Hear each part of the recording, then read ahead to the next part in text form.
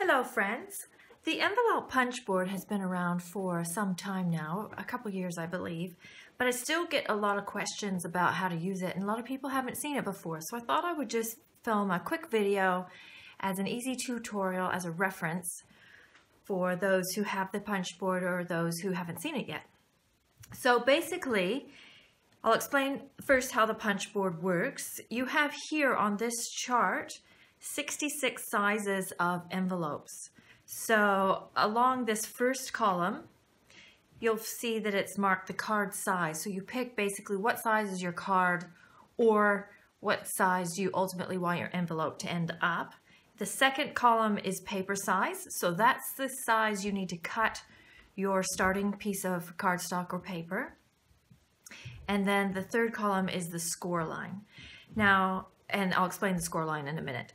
I've left mine in Imperial, but the punch board does come with a sticker that you can put overlay over this that shows it in metric, so whichever you prefer.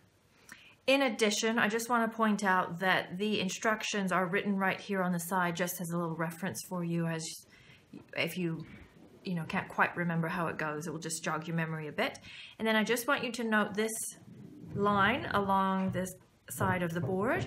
Your scoring tool slots neatly into the side here, so in theory you won't lose it.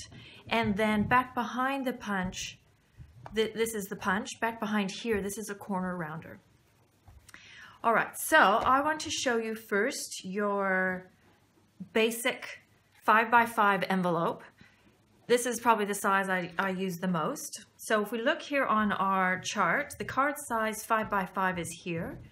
The paper size is 8 1/8 by 8 1/8 squared, which I've already cut for you out of crumb cake. And then your score line is 4 1/8 inches. So you will slot the paper in like this, flat against the back, and you've got a ruler along the left-hand side, 1, 2, 3, 4, 5. So you want to slide the edge till it meets the 4 1/8. And I make this 5x5 size so often I've actually made a little mark there for myself. And then the next thing you want to do is punch. It's quite a stiff punch, so you'll want to use definitely the palm of your hand. And then you will just score along that score line I pointed out earlier. Some people find it easier to start from the bottom and then move up. But if you put the score just flat along this little edge here, it should find the line. Okay, then from there you're going to rotate it 90 degrees to the left. And now you will line up this little bar with this existing score line.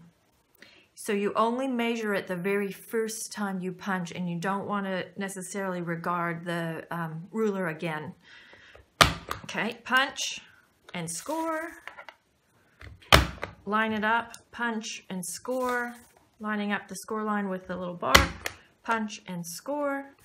And there you are. There is your envelope. Something like that. So now you've got a 5x5 inch square envelope. As an option, you can then also slot your envelope corners into the back of this same punch, and it will round the corners for you. You really only need to do the two opposing sides if you want to do rounded corners, but you can do all of them if you'd like. Okay, so that's very simple. I find it's a good idea to just clean out these scraps every 1 or 2 envelopes. It just punches a bit easier without those underneath. Okay, now I just want to show you quickly one that's not square. So you see that you still start with a square piece of cardstock or paper. So in this case, I want to make an envelope that is not square. And it's a little bit bigger than the standard size. In this case, it's a 5 inch by 6 1/2 inch project. So we'll find that on here, or you find the closest thing that fits the card. So 5 by 6 1/2. The cardstock starts at 9 1/4 squared, and your score line is 4. So we're just going to put that in at 4.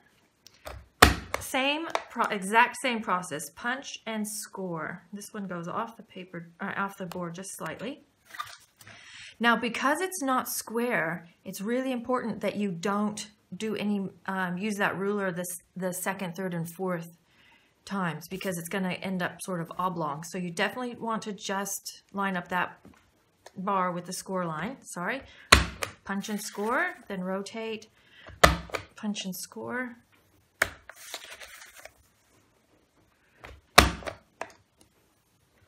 Okay, and then if you want to, you can round some corners. Okay, so now you can fold this up and you've got a nice, kind of an extra large oblong sort of an envelope. You can also, if you want to, fold it any way you like, but you could also have the opening on this side more like an old style of coin envelope. So whichever you prefer, whichever suits the style of card better. Now, as far as adhering, I tend to like to use the tear and tape because it's doesn't have any dry time and it's a sure thing. So you just put it along the two flaps, pull up the backing, burnish it with your finger first. That will make the backing, help the backing come off a lot easier. And then you'll just fold up that. Okay, then that's your envelope. Very easy. So that would fit your non-stand. It's a little bit roomy, but that was the closest that there was, but that's okay. And then your square card could fit, or your square envelope would fit something that's kind of a non-traditional size or an actual square card. So this one I made to fit this project here.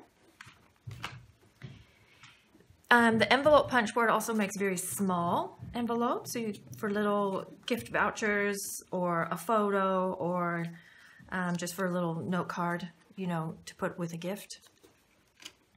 You can also make very long, non-traditional sized envelopes. And this one I've also chosen to make a liner. You could make fully a second envelope that sits inside, or you could just do basically the back to fit inside. Okay, and also don't forget you've got the option to stamp on your envelopes to match your project.